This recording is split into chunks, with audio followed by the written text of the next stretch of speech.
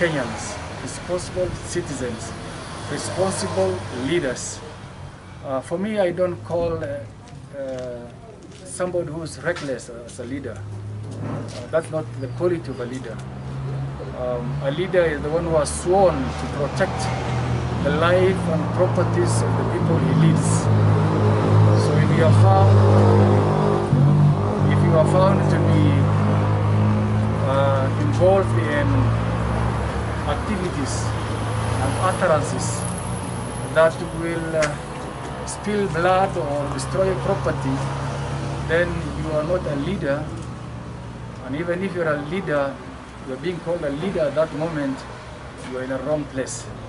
So we call upon all Kenyans and all leaders, specifically the political class, to be responsible and not take this country to where it went in 2007, 2008. It is very unfortunate that some of our leaders capitalize on chaos. They thrive in chaos. The only way they can be elected is to be careless and irresponsible. So that is one thing that we want to end in this country. And we want the help of everyone, the National Police Service, the ODPP, the judiciary, and everybody else who is a stakeholder. We join hands and we deal with those criminals very sternly.